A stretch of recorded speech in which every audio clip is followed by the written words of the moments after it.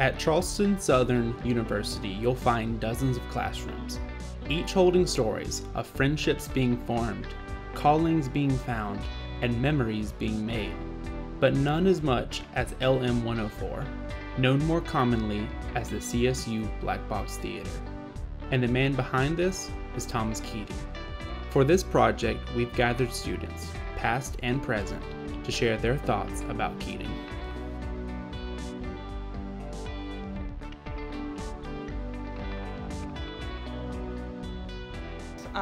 Home. Safe.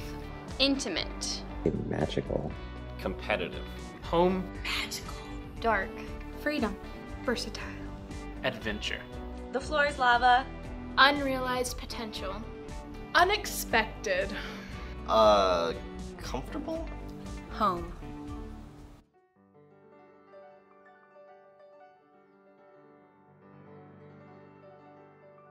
I was sitting down in the black box with my actors, and I got to see them talk about the characters that I created in a real way, and that was the moment when I realized that writing about people and writing about situations that people had gone through was something that I wanted to do for the rest of my life. Keating actually allowed me to study for my nursing exams during rehearsals. So I'd be sitting in the corner with my massive textbooks, and he would just give a little smile over at me with that knowing look. And I always felt very honored that he would allow me to both pursue my education and pursue my passion of acting, and he was just very gracious. One time we did musical improv in acting the song, and Keating he stepped into our scene, and it was me and Devin, and he was like the mailman, and he was filling the space, and he held out a note for like 4 hours, and it was hilarious. The first time I ever saw Keating walk on his hands, but then also when I got to walk on my hands with Keating and have movement class with just me, Paige, and Keating. When we would come in after rehearsals for King Lear, we would come in here and we would play Foursquare, and Keating would kill us at it. Getting engaged in here.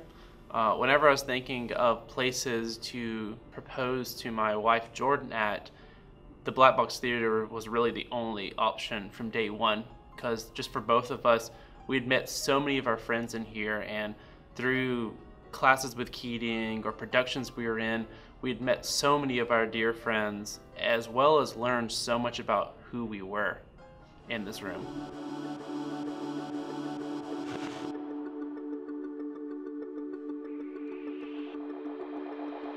I remember being intimidated just because I knew he was also the director. I'm pretty sure it was for one of the classes that I walked in, and I remember being really intimidated, but I remember by the end of the class just being really it was kind of laughable how I felt in the beginning because he's so goofy.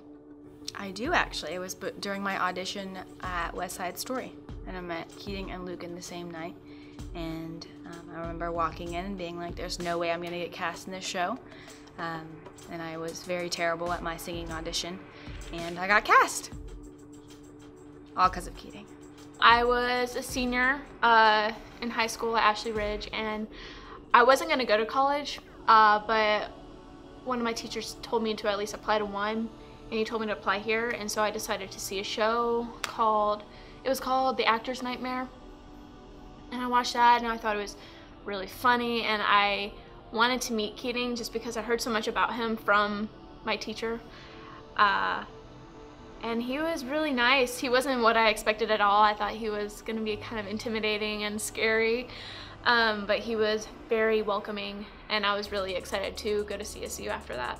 And I came in and Keating is being himself, which was great. I was like, yes, this guy is gonna teach me stuff. This guy's like bouncing off the walls and super fun and energetic and engaging, and this is gonna be great. This is why I decided to come to this school and study this. This guy right here, basically. Keating introduced himself and just was himself up in front of the classroom, and I was completely taken in. And by the end of that semester, I'd added communications with a theater emphasis as a second major. So meeting Keating really just changed my academic career and also just the way that I look at life. The first moment I met Mr. Keating, he was riding a skateboard past the lake. I'm just kidding, no, that's not when I first met him. I first met him, I believe, in the introduction to theater class. I remember that one moment. He has like that door, I believe on the right side or the left side, that says, "Do not open, not an exit." And I remember he was giving a speech, or he was playing a character, and he just like bum rushed the door. And when he did that, it caught me off guard because I was like, okay, now the alarm is gonna go off, but it didn't. Yeah, I remember that moment.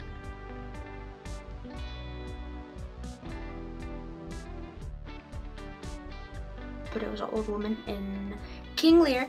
Lottie in Enchanted April. Anybody's in West Side Story, and a close runner-up is Wendy in Peter Pan.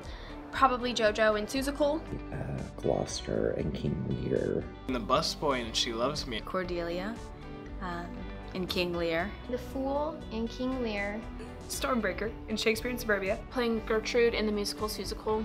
Alex Winters. Another Antigone. Action in West Side Story.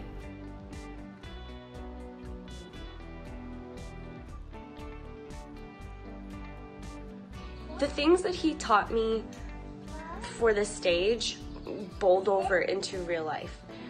Confidence, just being unapologetically you. Never say just, because you need to be firm and true in what you really mean when you say things, both in acting and in the real world. Do what you're doing, but do it better. Keating taught me to always be yourself and not be ashamed of who you are. Keating has taught me oh so much, but I think one of the main things would be to embrace who you are and not to hide it, to use it to fuel the character instead of wearing a character as a mask, both on the stage and in life. That was probably one of the biggest lessons Keating taught me, and I've taken it with me far past college, and I'm grateful to him for that. I think he was one of the first people that got me to slow down and realize that there's more to life than what needs to be done. He would stop and be like, "Lydia, can you handle this? Are you sure?" And that was good for me to remember that my heart is more important sometimes than the things that need to be done in life. One that stood out the most to me was when we were doing an exercise and he asked me what my character was either doing or thinking, and I was just like, "Oh, my character's just doing this," and he was like, "Hey, don't use that word," and I was just like, "Oh, what word?" He was like, "Just." He's like, "You're not just doing something, you are doing something," and I was like, oh my gosh, I was like, it changed everything. I was like, I am doing this, and that just kind of transferred to a lot of things that I was doing in my life. I wasn't just doing them, I was like, oh, I'm gonna go do this. It just changed my perspective on that.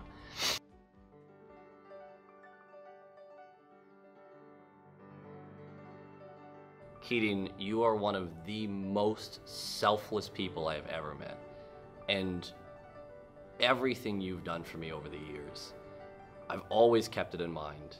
And you are an inspiration to me in my daily life. You are someone that I want to emulate in every action. And I appreciate everything you've done for me.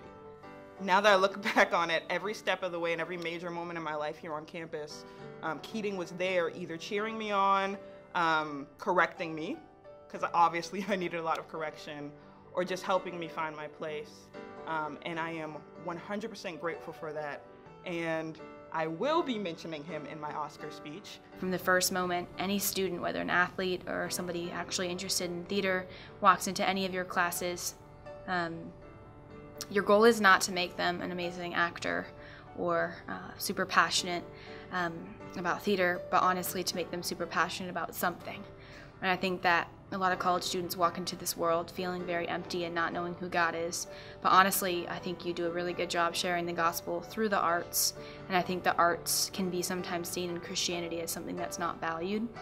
And that doesn't really matter because it's not directly sharing the gospel. But you truly have showed me what it means to actually take something that the world views or Christianity views as maybe not very important, but showing that, hey, things matter, like doing You've Got to Be Carefully Taught. or diving into the ruck and highlighting things that do matter. You're like a crazy, cool uncle that's always there, and you're just kind of waiting to see what's gonna come out of his mouth next. So, thanks.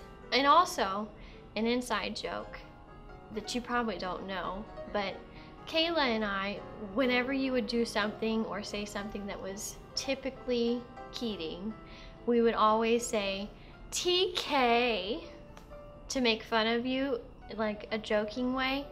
But then, like senior year, whenever it was like our last class, we looked at each other and we just started crying and we said TK. So thanks for making us cry. Thank you for bringing so many opportunities for the ones who have the big dreams and are going to a small Christian university. Keating is and has always been such an inspiration to me. I know that he will continue to be an inspiration for anyone that he continues to teach.